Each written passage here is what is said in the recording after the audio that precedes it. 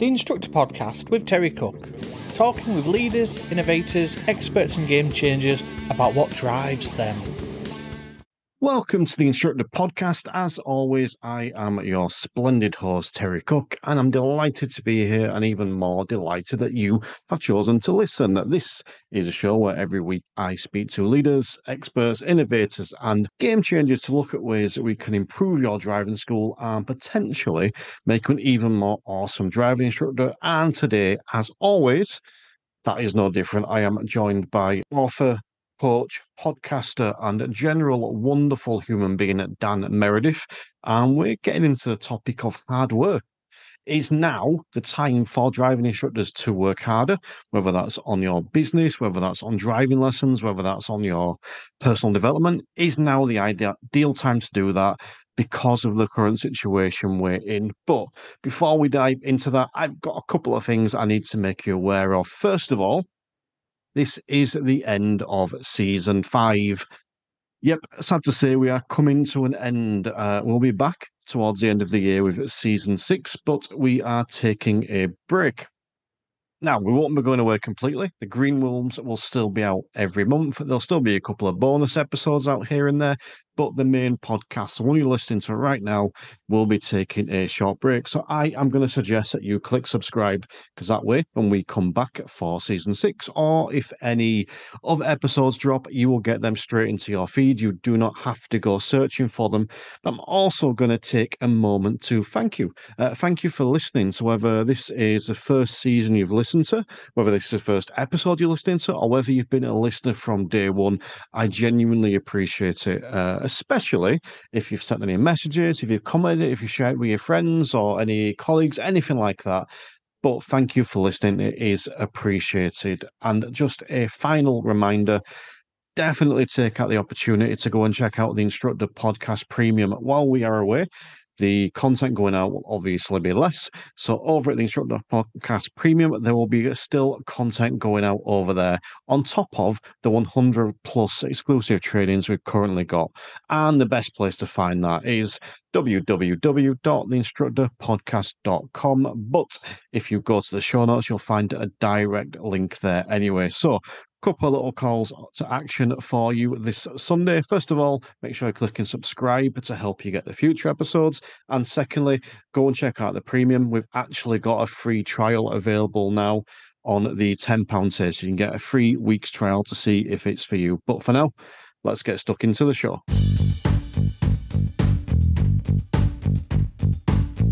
So when I started the Instructor Podcast back on season 1, I had 3 very private goals, and that was to achieve 5 seasons.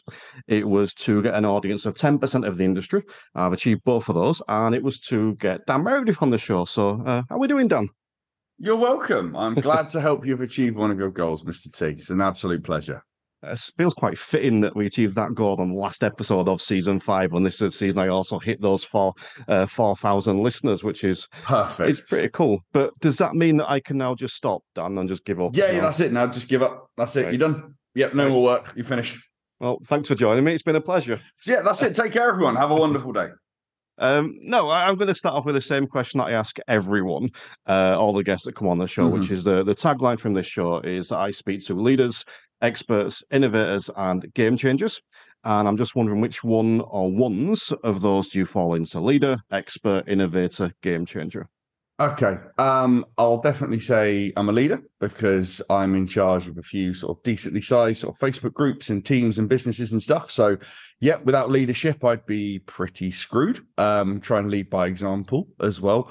Model I've used is something called servant leadership, which basically means you serve and you lead at the same time. It's not sort of dictatorial. It's kind of, do as I do as well as what I say. So I kind of like to kind of lead by example. Innovator, possibly on that one. I've come with a different approach to entrepreneurship and coaching that I hadn't seen too much prior to me, a little bit different. So yeah, I would say that one. What were the other two again? The game changer and expert. Expert, yeah, I'm going to say comfortably an expert. I mean, I've been coaching people now for 10 years, I think it's coming up to 3,500 to 4,000 like individuals that I've actually had calls with, whether that's like 15 minutes or worked with for years. I've got a good track record.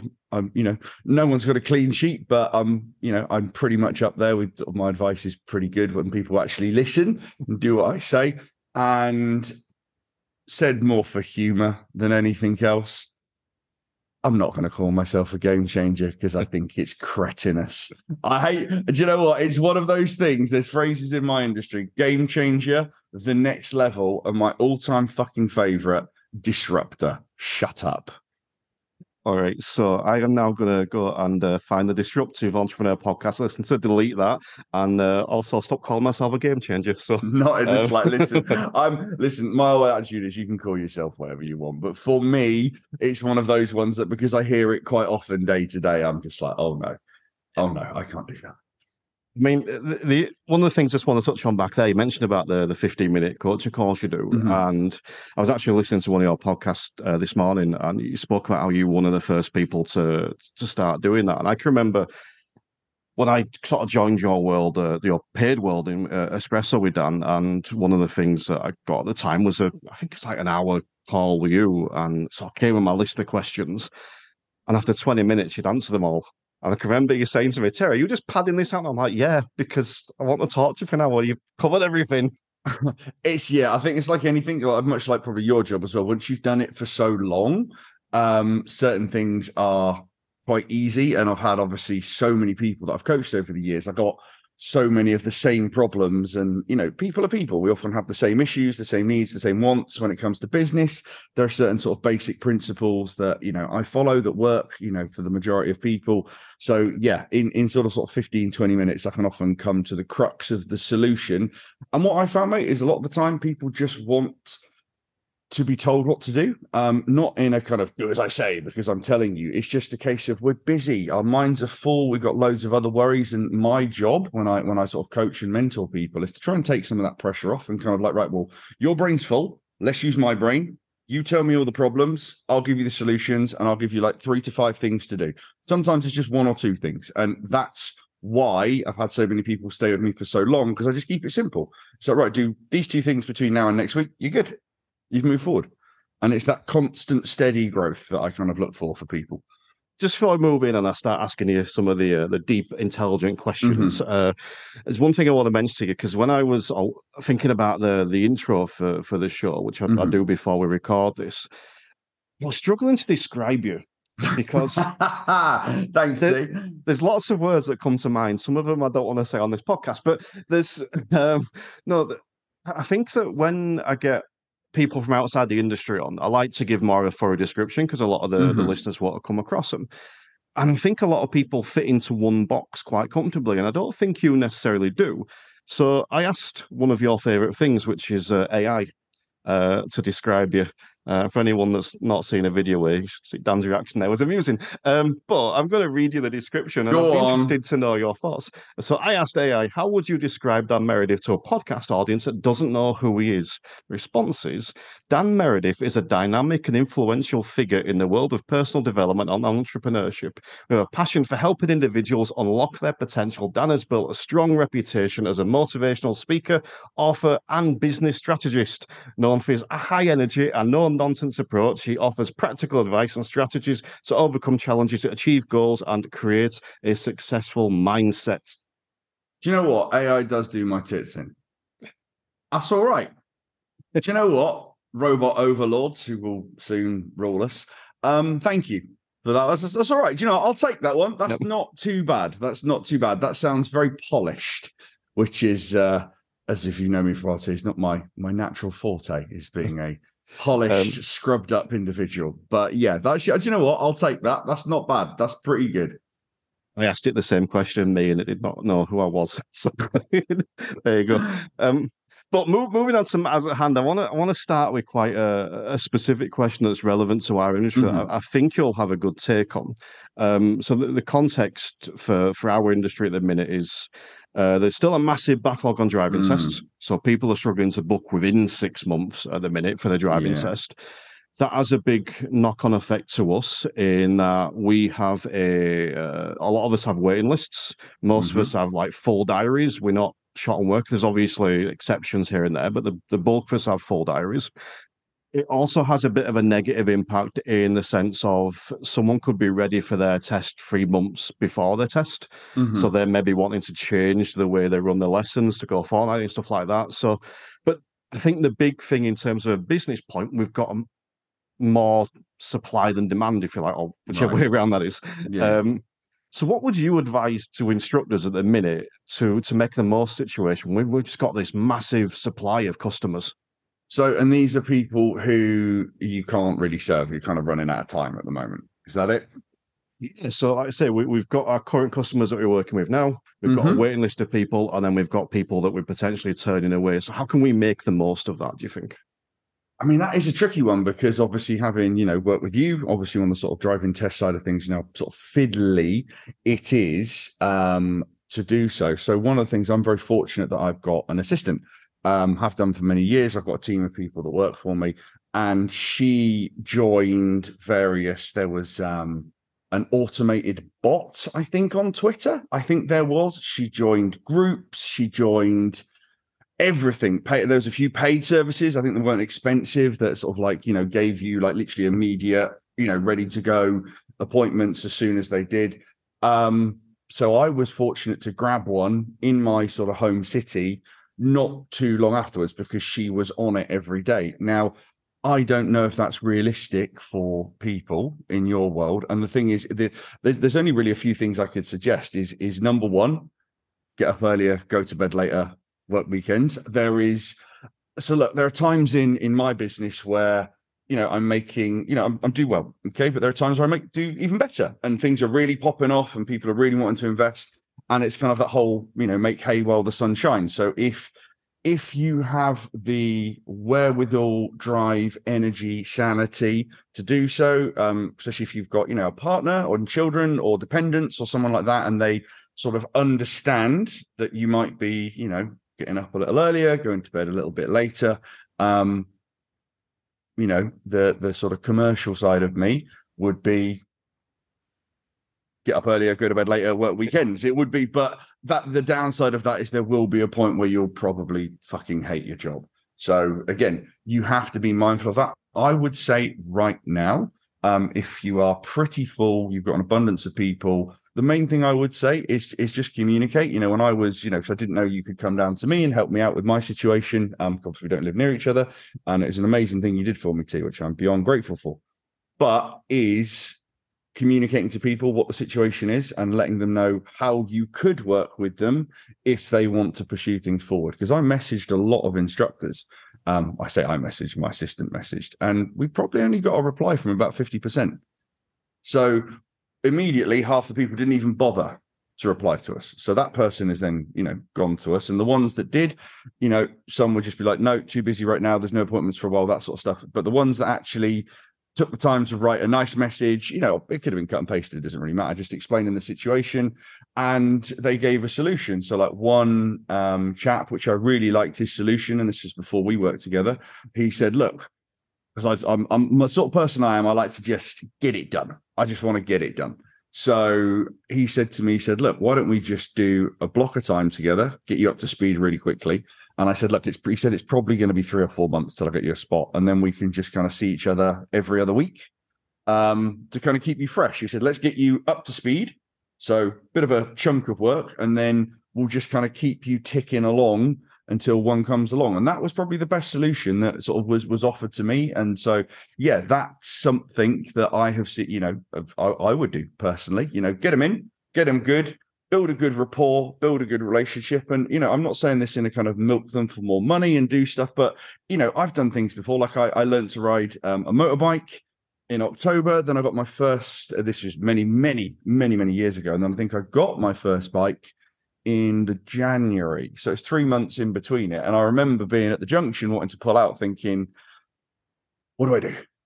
And I was remembering trying to sort of like feather the clutch out and trying to think to myself, I don't want to accelerate into traffic. So again, but if I'd have had a few more lessons just every couple of weeks, just to kind of tick it along, that would have been good. So that's what I would suggest. You are in a situation which is quite unique. You can't control it. It's government based. You have to wait until they appear. But I would say, having a sort of conversation with, look, here's the situation. So explain the situation. This is what I would suggest if I was you. Let's get you up to code sort of now. And then let's just kind of keep you maybe every other week, keep you coming in, keep your skills fresh so that when the driving test actually pops in, you haven't let it all go to waste. Bang, you can go in. So you're ethically getting a little bit of extra money in your pocket. You're not being mercenary and like, yeah, let's just do one every week until one comes up. That's the sort of solution I would suggest. I like that. And I think there's a couple of things I want to touch back on. I think, first of all, that the word used, communication. And I think that's massively important. It's something that I do and a lot of instructors do. As you said, people inquire of us, we tell them, there is this length of time. So if they're coming in with that expectation of, I'm going to be waiting, they're not going to be shocked when it happens. And I'm going to use the example you put forward a little bit as well of your test. I'm not going to dwell on this too much, but we get a lot of people messaging us saying, I've got my test booked. Can you take me to it? I've not had many lessons, this sort of thing. And I think a lot of instructors are very, very dismissive of that. And I'm not saying whether they're right or wrong, but they'll immediately dismiss it. I always inquire more because, for example, with yourself, you'd been riding a motorbike for years. You'd had driving lessons years ago, a few lessons. So you had this really good kind of foundation already. So you weren't ever going to be anyone that needed 40 hours worth of lessons to be ready for a test. But the only way I would know that is if I inquire. Conversation. Yeah, just chatting. And there's always people who are naturally good at things, don't get me wrong. And obviously you've told me some of the horror stories, I see them I used to see them where I used to live in my old town, kind of, bouncing around the sort of streets and stuff, which is, a lot of people start, I'm not mocking anyone. It's just, it doesn't make sense until it makes sense, until it suddenly clicks. But there are people who are, very capable, very confident, actually very skilled. And it's worth having a conversation with. And ultimately, it's always down to you as the business owner, as it's your business. You can decide how you want to do it. But if you have the time and they're willing to pay and they're down for it, then have a conversation with them. And if that sort of situation when you get someone like me who is like, I'm not going to be doing loads of those lessons. I literally just want to do 1 or 2 days, smash it. That's me as a person. That's how I am. And obviously I'd had lots of years of experience riding motorbikes. So I was pretty familiar with all the sort of basics of that sort of thing. So there's always going to be people who surprise you. So if you get someone like that, I would say, well, look, I would tell them, book them in for probably one of your dead spots. So like, you're not going to, move a regular around and say, look, let's do an hour first. Let's just see how you are. If you're actually, half decent, we can do that. If not, no, you need proper time and lessons and investment and all that sort of stuff. From experience, I know that when we're talking about a driving test, not to say smash it. That's cool. Yes. but yes, the other thing I wanted to just ask you around there, because you sort of spoke about almost working harder and making hay while the sun shines, because at some point this demand is going to drop down a little bit. And I think that there's 2 ways potentially to do this. I think we've got, as you said, we can throw ourselves into work and earn a crap load of money now, even if you just did it for 2 or 3 months to earn a bit extra or whatever to cover if maybe when times drop down a bit. But I think the other side of it is, and I'd be interested in your thoughts on this, is using this opportunity to grow or develop your business. To me, this is a perfect opportunity, and I'll use social media example to experiment a bit on social media. A lot of instructors, the only social media they'll use is like Facebook and just banging up the past pictures. Yes. And that's all they'll do. And my take on this at the minute, and I'd be interested in your thoughts on this, is that use this opportunity to experiment, practice doing video, practice putting up different types of posts and all this kind of stuff for 2 reasons. One, if it doesn't work very well, it's not going to affect you because you've got a full diary anyway. Yep. And 2, when that work dies down a little bit, when the demand dies down, if your social media is full of all this awesome content, who are people going to choose? The person with a really awesome social media or someone that just has past pictures? So I'd just be interested in your thoughts, whether you think this is a good opportunity to do that side of it as well. Yeah, if you didn't want to kind of go down the kind of, do extra hours, take more work on, I think that's an absolutely fantastic idea. I think, and plus as well, especially if you are, like me and Terry are kind of old hands at social media. I've been sort of posting content for, sort of 10 plus years online now across various platforms. Like, I'm pretty good at it, but I wasn't at the start. And my audience wasn't that big at the start. So it's a great place and great time to start, because not many people saw it anyway. And if it was shit, well, it was gone within like 24, 48 hours and didn't matter. And it also allowed me, when I was quieter, to figure out what worked, to find my style, to practice being on camera, to practice my audio techniques, to practice, creating content and memes and images and all this kind of stuff. So yeah, it was a really good time to practice doing that sort of stuff. Plus as well, I know we've already touched on the whole AI thing, but one of the things that, I've sort of been seeing conversations around, and I'm actually a big fan of as well, is that, AI generated content is easy for everyone to do now. I mean, obviously you can edit it up and that. One thing you can't right now, and even if they did, it's still going to be stilted for quite a long time, is video. Is actually like my voice, my face, me talking to it. And ultimately, if there's 5 people who can deliver me a service, but there's one of those people that makes me smile, I resonate with, fits my personality type, is, someone who I think could not only get me the results, but I'd actually enjoy spending time with, I'm going to work with that person every time. And the thing is, there are people I've worked with who are maybe less skilled at what they do, but they're a fucking joy to work with. And, if I'm spending my time, which is my most precious resource, with someone, yes, I want to get a result and I want to get an outcome, but I also want to kind of enjoy that time. I don't want to look forward, look in my diary and dread it and think, oh, fucking hell, I've got to do this thing, even though I know it's important, but, they're a pain in the ass. They drag my energy down. They're moody or whatever. I'm not saying any of your listeners or sort of followers are like that at all, but it is a useful thing for people to know who you are and what you're about and stuff. And if you resonate with someone, they're going to work with you.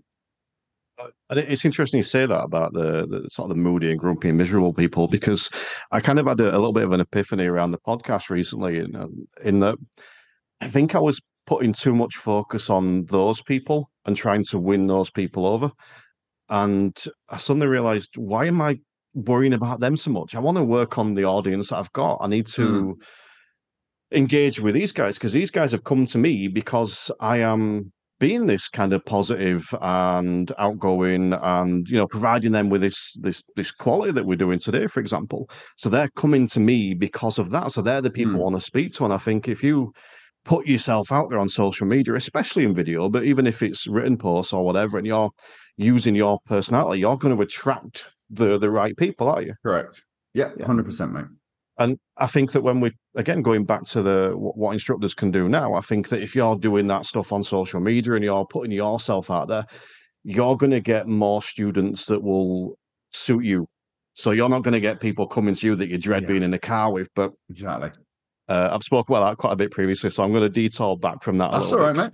I want to come back to the hard work, the going all in, goes ball deep, that side of it, because I've asked you this before, and I liked your answer to it, so I kind of want to put this out there to the listeners as well, because there are a lot of instructors that are working really hard at the minute, and part of that is because people find it difficult to say no, because, as we say, I've had, I think I counted this morning, I think it was 12 messages this week from people asking for lessons. Wow. And it is horrible saying no. Yeah, it's not nice, because I've got people coming to me saying their instructors let them down, whether they have or not. That's a discussion we'll have. But so I think the first question I want to ask around that is, how do you learn to say no? Because it's really easy to be that yes man. How do you learn to say no to people? I mean, one of the things, I used to be a chronic yes man. I'd say yes to anything. I'd say yes to doing extra work, staying later, doing things that were part of my duties when I was in a more employed or kind of, someone was paying me to do stuff. I would, people wanted me, and again, not this one, obviously, but I'd be like, can you come on my podcast? Can you come on my group? Can you do this? When I got a bit of sort of notoriety, and I'd be like, yes, because I wanted to. And I just said yes without thinking, because I didn't want to let people down. But what happened is that I found myself getting more and more tired. I got a little bit jaded. I got a bit resentful. I didn't even want to fucking reply to people after a period of time, which is not me. That's not me. That's not my attitude. That's not my energy. So for me, boundaries is key. So I'm very, very clear with my boundaries. And, even, Terry, I class you as a friend. You've been a wonderful person. You've helped change mine and my family's life. But even when we were arranging this podcast, it was very much a case of these are the specific times I've got. That's what I can do. Can you work around it? And that's not been an arrogant sort of thing. It's just I'm very, very structured with my boundaries, my rules, my disciplines, my time slots, and all that kind of stuff, because it keeps me sane. Because I always want to do the best whenever I'm doing something. And I know if I'm doing something on a day for a person at this time, I know that is actually me giving my best rather than just doing it because I said I'd do it. I would just say a big thing would be sort of, I would say, so that I would actually sort of empathize to start off with. So if you get that sort of situation, I'm really sorry to hear that. That's a real shame. Unfortunately, like in any industry, that does happen from time to time. However, I'm afraid right now I am currently full. You're and then you could also sort of segue into saying something like, I would like to help you, but this is the situation in the industry right now. It's going to be a month or so before I can get you in. If you're happy to wait, I'm happy to book someone in the future. But if not, here's actually a few recommendations of people that I know in the area that might be available too. So that's how I would, again, a bit on the fly there, T, but that's how I would structure a response back to someone if I had to say no. Acknowledge them, empathize, let them know what you can do, and also offer them a few other solutions. That would be, if someone sent me that, that's lovely. I think that solutions is key. It's something that I've done before as well, is that send resources. I can't help you, but here's my 5-minute free podcast. I can't help you, but you've told me you're nervous. Here's the Confident Drivers podcast or whatever. It doesn't have to be something you've done, does it? Correct. They don't necessarily know that. They're not bothered. They're just, oh, this guy's nice. And if 6 months down the line, someone asks them to recommend a driving instructor, there's a chance of recommending you rather than the person they went with. Exactly. And the other thing I just want to ask you about, because you said this to me quite a while ago, actually, and it stuck with me, resonated a lot, is that if you're saying no to someone, so whether that's driving lessons or, life thing or whatever situation it is, you can just say no. You don't have to justify that no. It's well within your rights to say no. That's something that really felt uncomfortable to me. Can you just expand on that a little bit? So there's a little, it's not mine.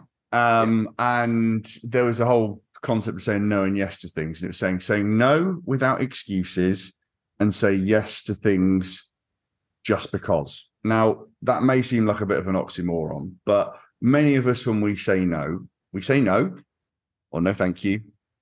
And then we kind of put in this, and in this instance, I would probably lean more towards my first sort of answer that I said, because it is, especially when you're self-employed in a regional setting, if you come across as an asshole, that will get out. Okay. So that's what I would do. But for me, I used to say no, because I've got to do this, and I'd start to justify it. And honestly, sometimes I get things offered to me, things suggested, when I said, no, thanks, you're good. I'm all right. Thank you.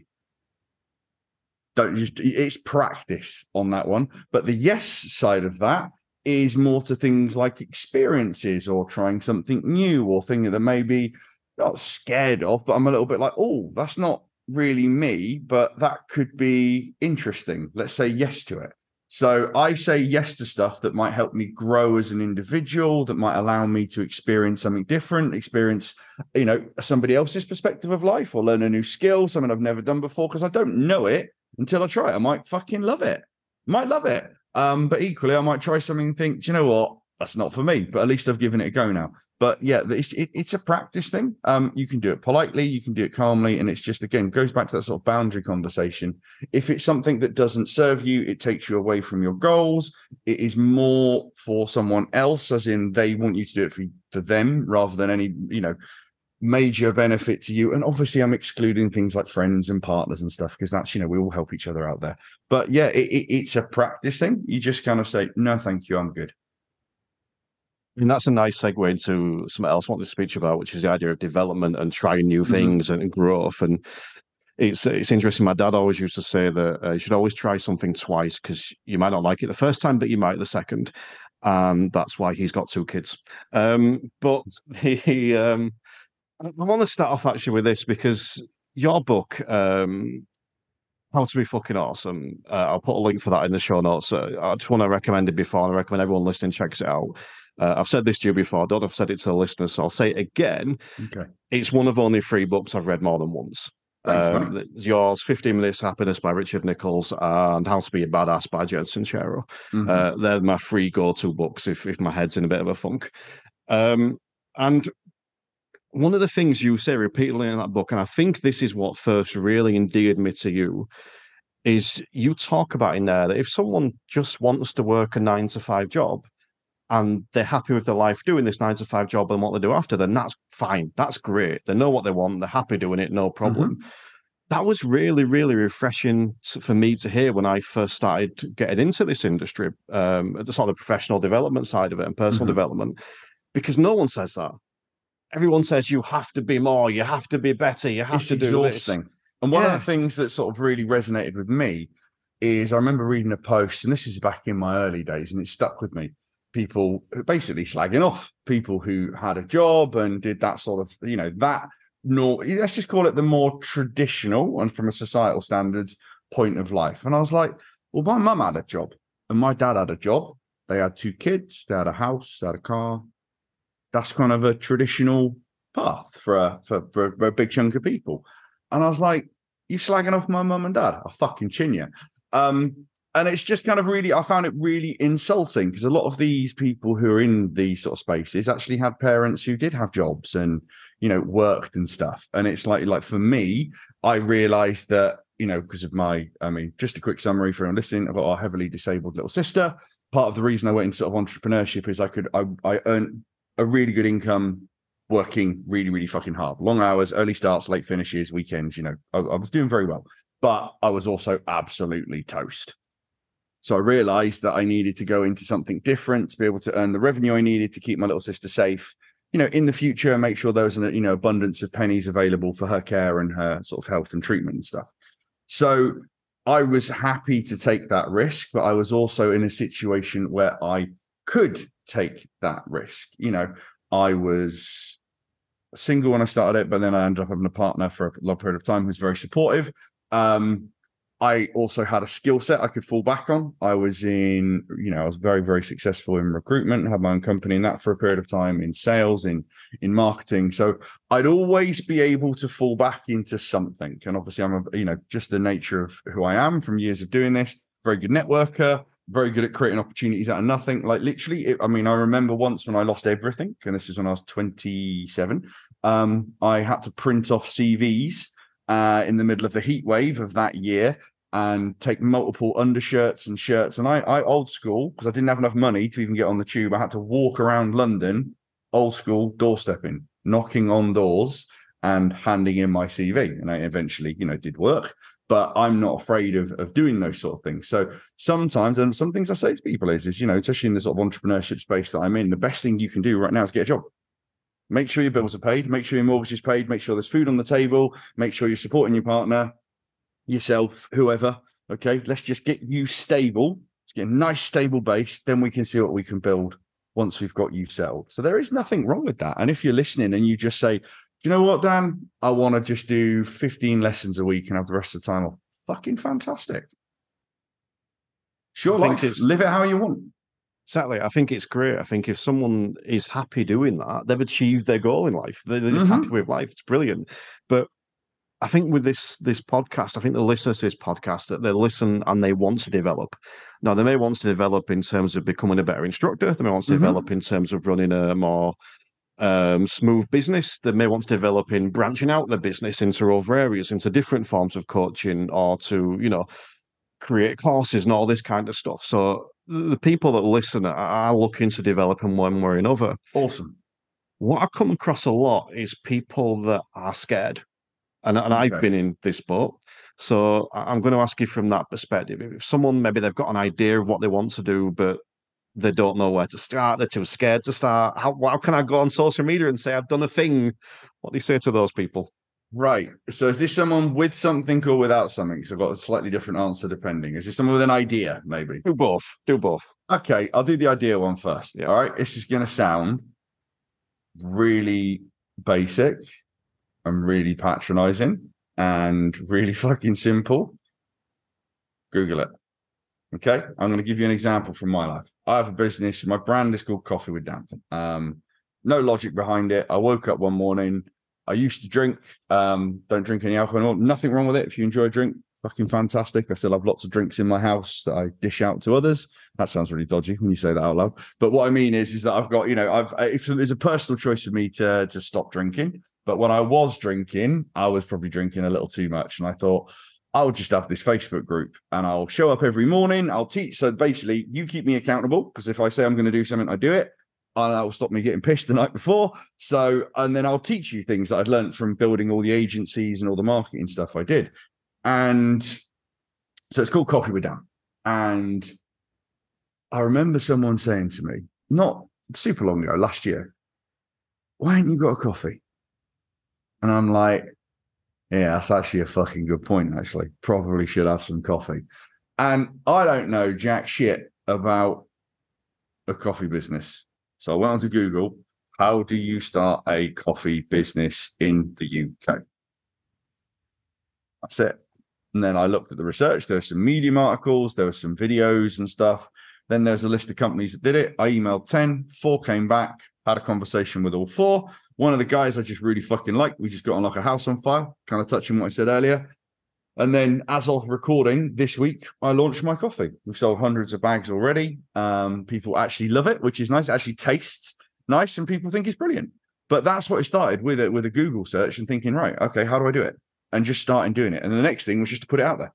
Like with there's no guarantees of success. Okay. So if you've got the thing already, you need to learn how to market the thing. So I will say learning the basics of sales and marketing, both, verbally via the written word, copywriting, sales techniques, social media marketing. Like this sounds like a lot, but there are paid resources. And the reason I suggest paid first, if you have the penny spare, is because what you invest in, you kind of tend to put more weight into doing it. So there's this kind of, a lot of people don't value free as much as they should, which is silly because there's everything you possibly need is at your thumb tips. Okay. You just type it in and find the answer to pretty much anything you need.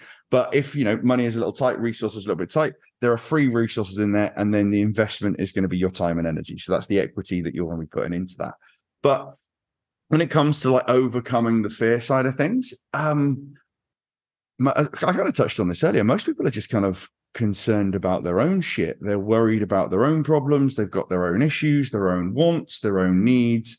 Like to really give too much of a shit about you doing your thing.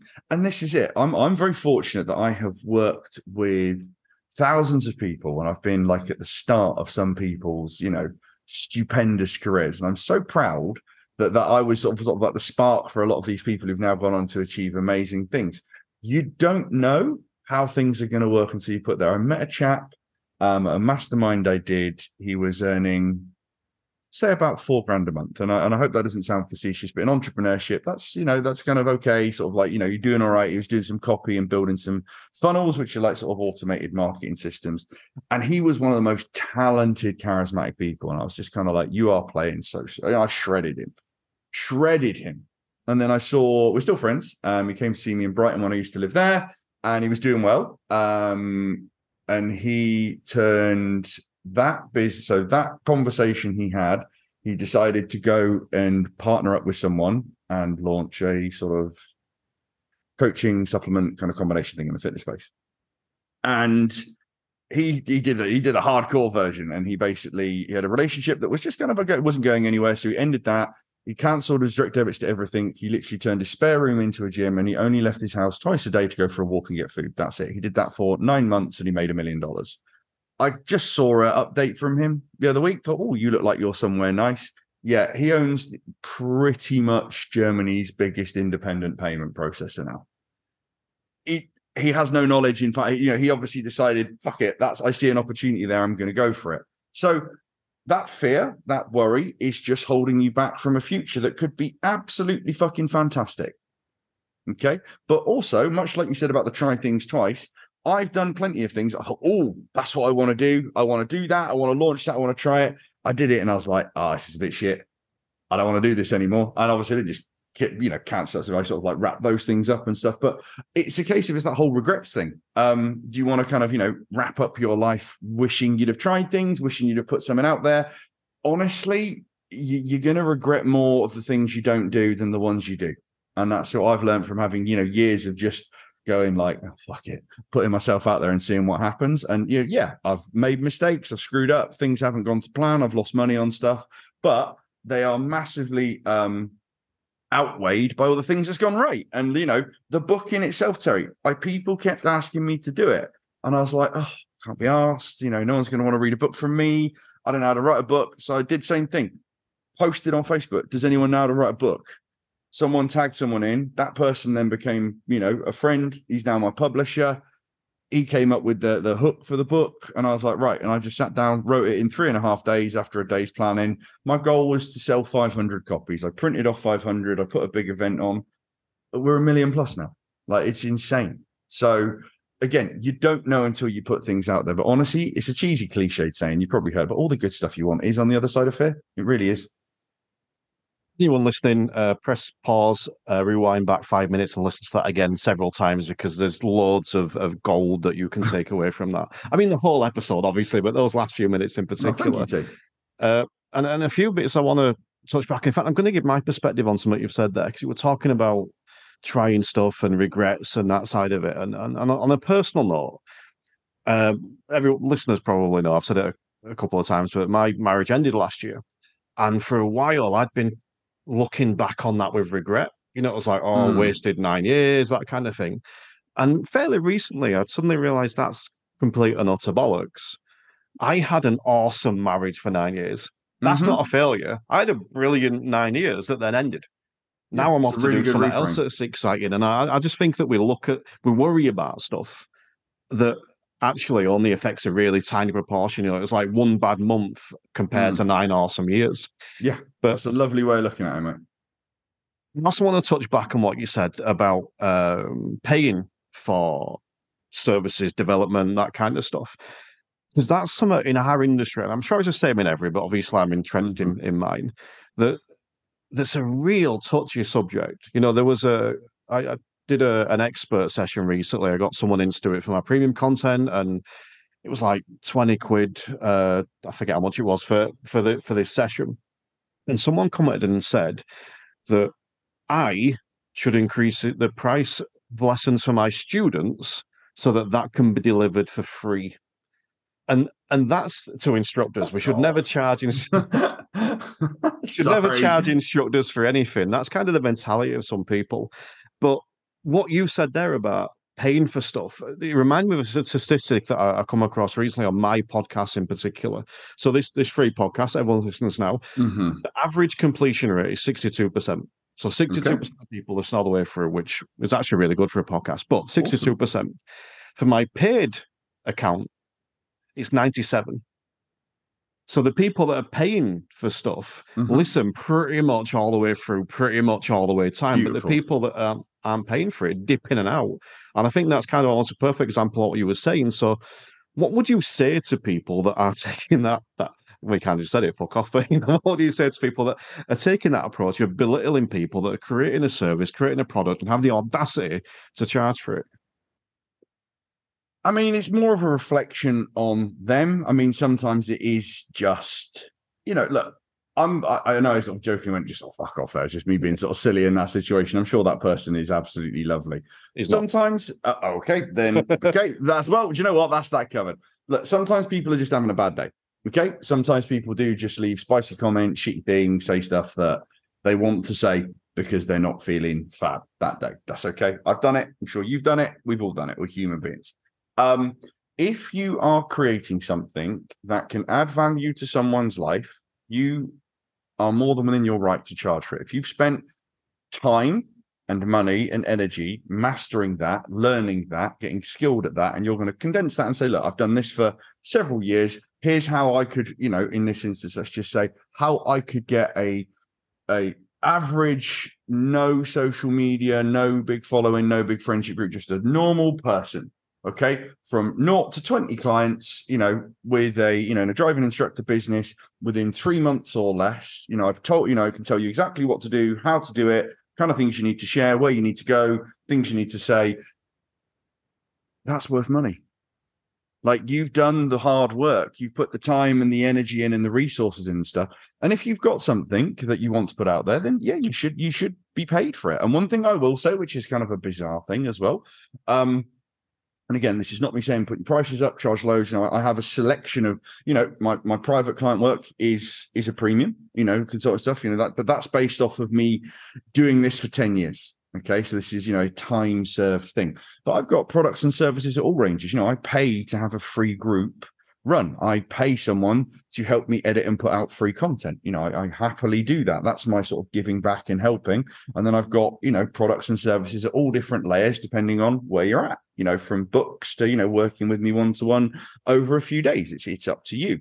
But you have every right to earn from your experience and skills if you can actually get a desired outcome for that person. So if you can teach them something, if they can master something, learn something, get their head in a better place, whatever it is that they're looking to sell, you are allowed to charge for it. And if somebody doesn't like it, that's okay. That's their opinion. They're allowed to not like it. They're allowed to say, I want this for free. Cool. Do you know what? That's fine. Why don't you pop onto YouTube, see what you can find there, Google it, see what comes up, follow some other instructors, see what they teach you. But for me, with this product or service or thing that I'm doing, this has a cost with it because I've put all this time and energy and effort into learning this, so you don't have to. Or you're welcome to do the journey that I did, which will take you years and years and all this time and effort. I'm literally providing you a shortcut for a price. Not unfair at all. So you know what? I'll use one of your I'll flip to a motoring analogy. Yeah. You got the toll roads. Yeah. Probably sure some people get pissed off with them, but there's a toll road. If I'm going up north and stuff, I can take the route that is free. I can take that route. It's another half an hour or so, and it has to go through more traffic. Or I can pay a few pounds, and I can take the speedy one that gets me where I want to go quicker. That's my choice. I'm choosing to take the faster option, but to get that faster option, I got to give a few quid. Okay, I'll do that then. I've also done it the other way around, where I now love driving. I've got a lovely car. It's like driving a big sort of comfy cold sofa that plays my music. So I've done that journey a couple of times and not done the toll road because I actually was just happy and enjoying the journey. I was like, yeah, I don't care if I'm in here for another half hour. I've got another great mix coming up. I'm awesome. But it is horses for courses. That's it. That's the best analogy I've heard today. You're welcome.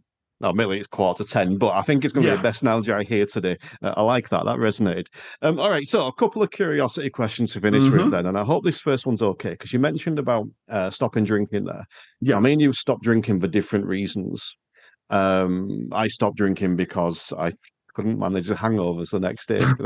I'd lose a day off 2 pints. It was ridiculous. Oh, man. That's the Gilbert syndrome thing. Anyway, I was just wondering how people reacted after that. And the reason I ask that, just put a tiny bit of context on that, is I put off stopping drinking for ages because I assumed that everyone would think I was just this massive loser because, vegan, don't drink, what do you do for fun, sort of thing. Yeah. And my brother is a wonderful human being, but he's a bloke. You think of a bloke, he's a manly man. Yeah. He's a manly man, very much so. And when I told him I was stopping drinking, I was expecting him to be like at the forefront of the negativity. And he just went, oh, cool, nice one. I'll get you a Coke. And I'm like, where's the negativity? I was almost disappointed it wasn't coming. So I was just wondering, for anyone out there maybe is considering stopping drinking for any reason, how did you find it afterwards in terms of people's reaction to it? I had a few similar thoughts to start off with, but I'm also you can probably sum up from this podcast, I'm quite happy to do what I want to do. And I obviously care about people and their opinions. And if they're close to me, if they're paying me money, if they've been in my world, I will listen. But ultimately, I'll do what's right for me. And when, I tried moderation, did quite well with it for a period of time, then I had a really stressful period and the moderation became fun time. So I just thought, you know what? It's just not serving me anymore. And I wasn't beating myself up. I didn't think I was a waste of space, useless. I said, you know what? Benefits aren't really there for me anymore. And I had the opposite. I've never had a hangover. So I've been sick because I've drunk too much for, but I've never had that. Usually I get up, I'm ready to go, regardless. I can have an hour's sleep and I'm like, cool, off I go. So I never had that kind of negative feedback loop. But for me, I was just starting to feel a bit more sluggish. I was looking like shit. I felt, just lethargic. My body wasn't doing the things it used to do. And I thought, and my thinking wasn't as clear as it was. And I thought, you know what? I've got this great opportunity here with my business. And obviously sometimes, when we've had a few drinks, we say silly things. And I thought, one big night, one silly comment, I think, I could scupper this. And I thought, yeah, I'll just stop. And I had for me personally, because I was drinking quite a bit. The first few days actually were quite hard because my body was just so used to it. It's like, where is the alcohol? Where is the sugar that you've been giving me? And after that, it's been fine. And I've just told people it's just something I don't do. And I will say right now, I mean, drinking is a big part of British culture. I thought I wouldn't be, I did have some friendships which were solely based around drinking and they fell by the wayside. Nothing wrong with them. It's just the case if we realized that's all we kind of really had common was going out and getting a bit fucked up. So when I stopped doing that, I realized we didn't actually have as much common as I thought. But honestly, quite frankly, now I'm really useful. I can obviously pick people up and take people places. I have a clear head. I can go out more often, if that makes sense, because there's no negative side effect. I can actually go to pubs and bars and places because I'm not drinking. Plus, as well, the other side of things is, since I stopped, there's been a proliferation of I get bored of probably like you do, of just having, the Cokes and the soft drinks and the sweet drinks. There's all these low alcohol or non-alcohol beers and spirits. There's an amazing cocktail bar in the town where I live, and they have this whole range of cocktails and they're amazing and they do taste, they've got an alcohol tang to it, so I still feel like I'm having a grown-up drink. But I used to love a cocktail, for example, and I can now sort of join in with everyone else. No one, again, once you've told people, nah, I'm not doing it. There's a few people who tried to make me go on, have a drink and stuff like that, and I'm just like, nah, you're good. A couple of people tried, not malicious, but when you look back, you think, yeah, it's a bit shitty doing that. But no, it's been absolutely no problems. I'll just say, if you, enjoy a drink and love a drink, fantastic. But if you ever want to stop it, you can. It's your life. This is one thing I'm a big believer in. It is your life. You can, if you're not harming anyone, do what the fuck you want. I'm stealing a line from you here. What do you do for fun? To be fair, it's okay. So I mean, a lot of my sort of fun is around physicality. So I like to lift weights, I like to box, I like to race motorbikes, I like to go fast, not on public roads, but I like anything. I like jumping out of planes. I like the podcast. But I like jumping out of planes. Yeah. I like doing track days. I like doing kind of anything with speed, like racing jet skis, all that sort of stuff. But honestly, mate, day to day, that's the kind of external me. But internal me, I'm I've got, just to look. Obviously, for those of you listening can't see, I was just looking over my shoulder at my big, unnecessarily large telly, which I love, and I've got all the game systems around it. I love my gaming. I'm an absolute Warhammer nerd. I love reading Warhammer fiction. I'm a sci-fi geek. I mean, I've watched every single Aliens films multiple times, even the shit ones like Aliens versus Predator 2. I still watch, even though I hate it. It's principle, but anyway. So I love my sci-fi. I love obviously I love my family as well. Spend time with my mum and my sister. Yeah, I just enjoy life, mate. And I just kind of, outside of that, food, I'm an absolute food fiend. And probably that's why I have to train so much, because I am an absolute devil for a tasting menu. That's my favorite thing to do. The reason I asked those couple of questions, or part of the reason I asked, is because I want to finish on a bit of a compliment. Same way I started, in that I think it's really refreshing. You are one of the most successful people I know. You're one of the coolest people I know. You are one of the nicest and most giving people I've come across. And yet, when you look at the stuff you've just described there, you don't drink anymore. Mm-hmm. Warhammer, sci-fi. You look at that stuff and what that in society is kind of associated with. I think that, to me, is something that I've always aspired to, in that, well, if people like Dan Meredith, and a mutual friend, I'm going to give him a shout, Robin Bates, if these type of people that are really successful and really awesome people, but are more than willing to go out and say, I love Warhammer, I love sci-fi, that kind of stuff. Exactly. Then I can, and I think that the more people that do that, the better. It's nice, mate. But you can, though, mate. And it's a lot of the stuff, I say this to people, it's think about the stuff you used to love when you were a kid that you let go of because you didn't think it was cool, or you become a teenager. And it's a lot of the stuff I love from being a little boy that I used to love doing. Like I love, I'll tell you one thing. This is something for you, Terry, that you wouldn't be expecting. I love nature, loved animals. I used to be in Cubs, and I won my collector's badge because I had 132 books on animals and insects and plants. I just fucking loved it. So I love nature. I love all that sort of stuff. And I looked on an app, which is local to where I live, and it was like £10 and to do this activity. And that activity was foraging. And I looked at that, I thought, I want to fucking forage. And honestly, I could not have stood out more, Terry, if I tried. I'm fairly well built, bit more louder, obviously big bearded, tattooed bloke. And there was loads of, let's just say, very lovely, sweet, slightly more alternative types in. We had a great time. I got all kind of fucking berries and shit. It was awesome.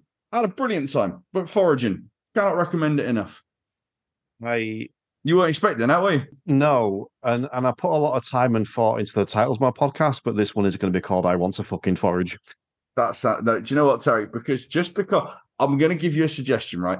There's all kind of weird, kinky shit people are into online. I just have a feeling foraging might also mean something else. So I don't know.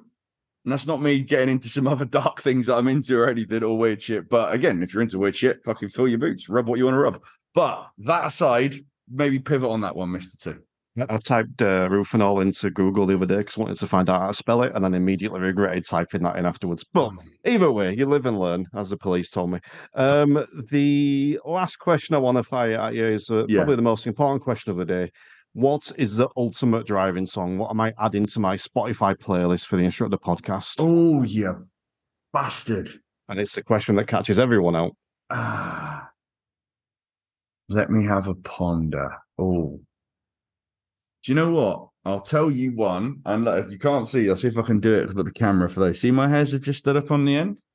Okay. Remembered one song. It's called Gratitude by Above and Beyond. Okay. It's not so much. I don't know if it's a drop, but it will make you think. It's a nice, it's like, I'm a big fan of EDM and kind of like trance and house and stuff like that. But the lyrics to it are beautiful. So is it a driving song?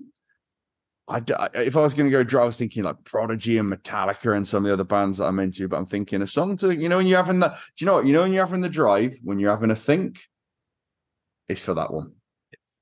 Cool. I'll get that added to the list. And do you want to just finish up by telling people where they can find you and maybe the best place for like the introduction to the world to Dan, whether that's the book or whatever it might be?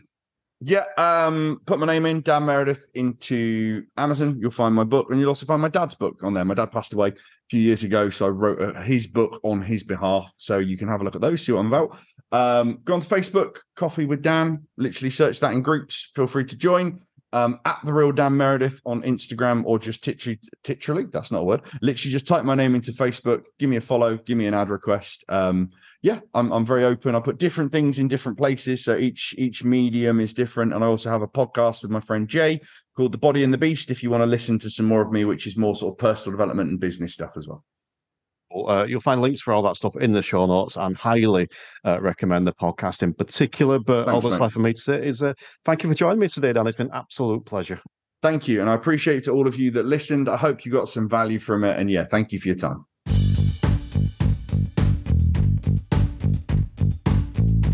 So a big thank you to Dan Meredith there. You heard at the start of the show, Dan was someone I've wanted on for a long time. Really pleased to get him on. We've spoke about him coming on a few times in the past, but dates have never just married up. We're both quite busy. Probably Dan more than me, to be fair. But it was great to have him on. Loads of insight. Really enjoyed that. And in honesty, the perfect way to end season 5. I also said at the start of the show, thank you. I want to take a moment to do that again. Thank you for listening. If you listen all the way to the end of this podcast, you go into the elite listeners section. You are in the elite listeners club. I'm going to get some badges made up, actually. So if you ever see me, you can tell me, Terry, I'm an elite listener. I listen all the way to the end and I can give you a badge. That's gonna come in the future. That's a new idea. I've said that for the first time now. Oh dear, making pludges that I might not be able to stick to. Either way, thank you for listening. It's very much appreciated. I'm not quite sure what the future holds for this podcast in terms of structure and content, but we will be back with season 6 before the year is out. But I do just want to take a final opportunity to remind you to go and check out the Instructor Podcast Premium. It is a place where you can take your CPD, your personal development to the next level, whether you're looking for stuff around mindfulness, around mental health, you're looking for ways to improve your business, you're looking for driving instructor-specific training, whether you want to come and see the expert sessions that we do, whether you want to come to my problem sessions, problem solver sessions, where you get to come and pick my brains for 3 hours, 4 times a month, whatever it is you want, it's going to be over there.